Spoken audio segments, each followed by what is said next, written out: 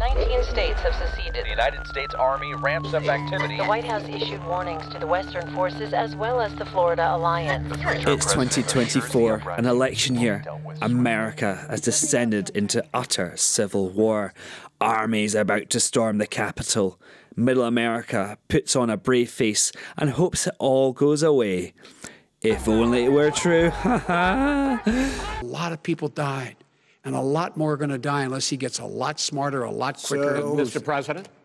Did you use the word smart? In director Alex Garland's latest flick, the United States has indeed fallen into a destructive civil war. The Western Alliance of Texas and California are advancing toward Washington, D.C., where the president is making his last stand. A team of photojournalists documenting the war attempt to get there before the alliance takes the capital, to get the last interview with the president before he gets his last rites. However, with the trailer footage I am showing you, you'd be forgiven for thinking this is an all-out warfest. It's more a road movie about the harrowing effects of war on the most powerful nation on earth. Kirsten Dunst really pulls it off as Lee, a highly distinguished photojournalist. There's great fully fleshed out characters, dialogue and suspense. Hey, Jesse Plemons makes a scene-stealing appearance as the scumbag. He's so good at playing. Misunderstanding here. What? Well, you're American, okay? Okay. What kind of American are you? You don't know?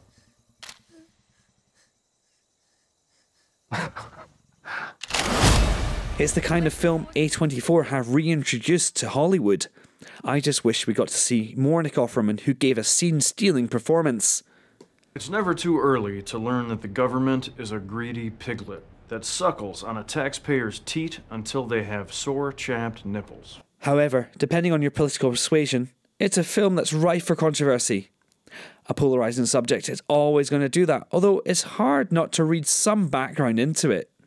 Now, you're asking me, do I think this is anti-woke or woke? I'd say neither, really. But hey, consider this. If this president has managed to unite Republican Texas and Democrat California, he must be doing something bad. The film's actual main concern is on the weightier matter of the role of journalists. And one quote from Lee stands out. The role of journalists is to record events without contaminating them, allowing audiences to witness them at their most raw.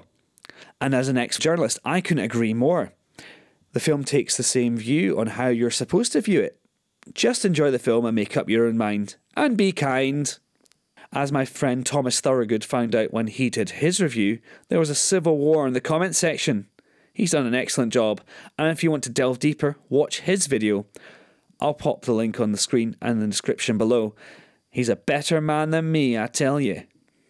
Now, I'm saddened to hear that this is Garland's last directing gig. He's given me a lot of great, thought-provoking and well-made features.